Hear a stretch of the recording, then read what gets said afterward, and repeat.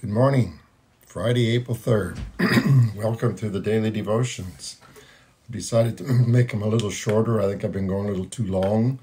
I get excited and I want to teach everything at one time. So we're in Revelation. We're going to read the end of verse 5. It says, "To him who loves us and has freed us from our sins by his blood." Now let me talk about that first. Loves us and has freed us from our sins by his blood. Now, I want to encourage you to watch this Sunday, because my message this Sunday is going to be on exactly how much Jesus suffered and died for us, how he shed his blood for us to free us from our sins. But it says here that he made us into a kingdom. God made us into a kingdom. Now, I want you to think of this now. Just think of the different kingdoms that are in the world today that are strong. He made us into a strong kingdom. He wants us to be a strong kingdom. You look at the United States, strong kingdom. Russia, China, all strong kingdoms. And back in the Old Testament, when he had his own people, the Israelites, he made them into strong kingdoms. He helped them to overthrow all the other kingdoms that were there at his time. That's what he did with his people. Now, what you have to realize is we Christians now are his people, and that's what he calls us his kingdom. He has made us to be a kingdom. And I would add, he wants us to be a strong kingdom. Now, even though this virus is affecting every kingdom in the world today, I believe this. I believe God is speaking to us today, to his people. That's who he speaks to. He speaks to us, his people. We are his children. We make up his kingdom, the Christians. If all the Christians in the world did what they were supposed to do, what God expected of them, think of how mighty a kingdom that we would be. We would be an incredibly strong kingdom. But I'm not sure that we were doing what God wanted us to do. I'm not so sure that we were any different than the world. Prior to this virus, I'm not positive that God could tell from our hearts those that really loved him and those that loved the world. Remember, Scripture says you can't love both God and money. You can't love both God and the world.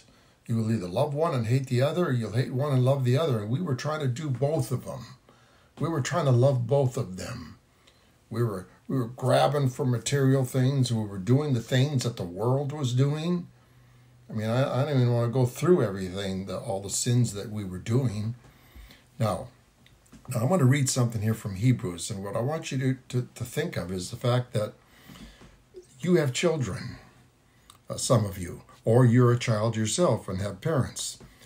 But as a parent, I can tell you, even as a grandparent, you love your children. You love your children. Today now, we're doing everything we can to protect our children. Some of you that have parents that are out there in the front lines right now, having to go to grocery stores, having to go to the hospitals to work, having to be ambulance drivers, police officers, etc. They're in the front lines and they're coming home to you and they're concerned. They don't want you to catch the virus. They have it. I saw last night where a doctor comes home from work, goes into the shower, takes his clothes off, immediately puts them in the washer, and then showers really good before he even goes in to see his children. He's protecting them. Now, when you love your children, you also do something else. What do you do if you love your children? What do you do when they go down the wrong path, when they're doing something wrong? Do you just say, "Oh, go learn yourself then"? No, you correct them. You discipline them. So listen to what God says, okay? I want you to hear this. It says, "Have you not forgotten the word of encouragement that addresses you as children, God's children? My child, do not make light of the Lord's discipline." Don't make light of this. Don't just shrug it off. "And do not lose heart when he rebukes you." Don't give up. "Because the Lord disciplines those he loves, and he punishes everyone he accepts as a child." No different than you, and we're going to get into that. So he says, so endure hardship as discipline. God is treating you as his children. Endure all hardship as disciplined because God is treating you as his child. Now listen to this. For what child is not disciplined by their parents? If you are not disciplined, and everyone undergoes discipline, but if you're not, then you are illegitimate children and not true children. If your parents don't discipline you, it's almost like you're illegitimate. You're not even their children because they're not treating you like a child. Moreover, we have all had human parents who disciplined us, and we respected them for it. How much more should we submit to the Father of our spirits? Our fathers disciplined us for a little while as they thought best. But God disciplines us for our good, that we may share in his wholeness. No discipline seems pleasant at the time, but painful. Later on, however, it produces a harvest of righteousness and peace for those who have been trained by it. Wow. Wow. So what's happening in the world today, I'll be honest with you, I just assumed that God was speaking to the ungodly. No, I'm in my prayer time this morning. It was like God telling me, "No, I'm speaking to you, Jim. Through all this, I'm speaking to you. I'm speaking to my children that I love. I'm disciplining you. I'm trying to get you back on the right track. Please listen to him." I've read before in the Old Testament where it says, "If my people who call me by my name," okay, we Christians call God by his name.